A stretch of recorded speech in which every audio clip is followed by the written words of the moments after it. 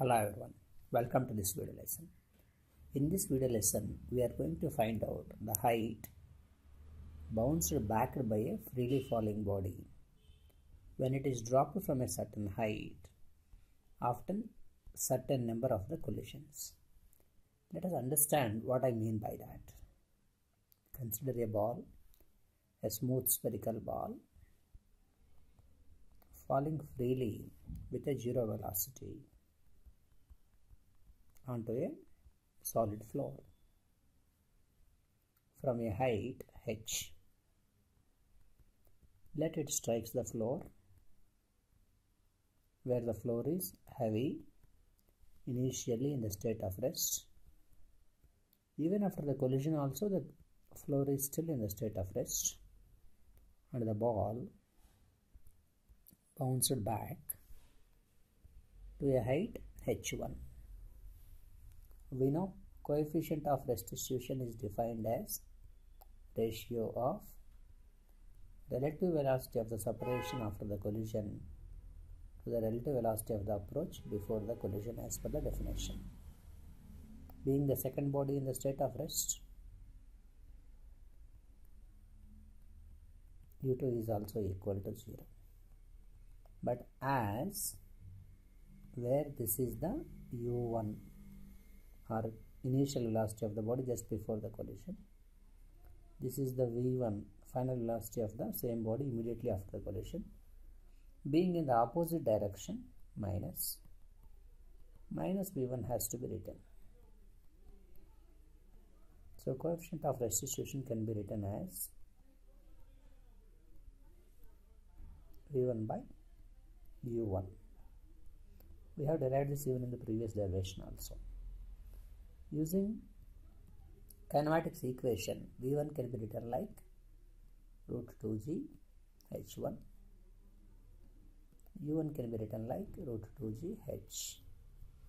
So coefficient of restitution can also be expressed in terms of the heights as height bounced after the first collision by the height from which the body has fallen freely, root of h2 by h1, or in this case h2 is treated as h1, h1 is treated as h. So I got a formula now. In the case of first collision, height bounced back by height from which it has fallen. If I square this, that implies h1 equal to e square into h, where e is a constant called as coefficient of restitution. That is during the first collision. Let that ball has fallen back on the ground, bounced back to a different height, h2. So during the second collision, again I can apply the formula. During the second collision, basing on the definition, E as height to which it has bounced back and the height from which it has fallen under the square root. Squaring that, so h2 equal to e square times of h1. But I know h1 in terms of the basic height from which the body has started falling as e square h. So e square, the place of h1, again e square h. That is e power 4 times of h. That is e power 2 into 2 times of h. Whereas in the first case e power 2 into 1 times of h. So after the first collision, e power 2 into h, after the second collision e power 4 into h, or e power 2 into 2 into h. Let us say there is one more collision, and after the collision the ball has bounced back to a height h3. So after third collision or during the third collision, again coefficient of restitution can be written like root of height to which it has bounced back by height from which it has fallen. Squaring this, that implies, but I know h2 already, e power 4 into h. So h3 equal to e3, again e power 4 into h.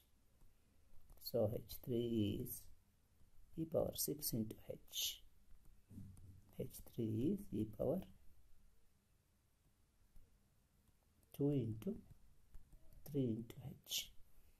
So after the first collision, you got a term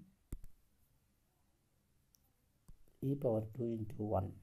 After second collision, you got a term e power 2 into 2. After third collision, you got a term e power 2 into 3 into h. That implies after n number of collisions,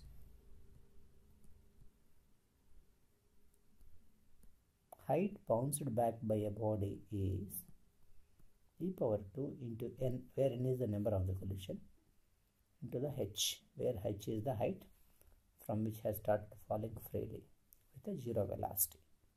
Like this, we can calculate the height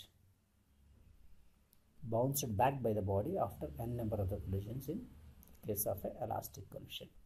Of course, we are assuming like this collision is not a perfect elastic collision and E value is less than 1. If the collision is a perfect elastic collision, there is no loss of energy. Therefore, bounced back by the body, height bounced back by the body in each case equal to the height from where it has fallen itself. There is no difference at all. Every time the ball bounces back to its original height itself because there is no loss of energy in that case. Thank you for watching. Keep coming back for more and more video lessons. Thank you.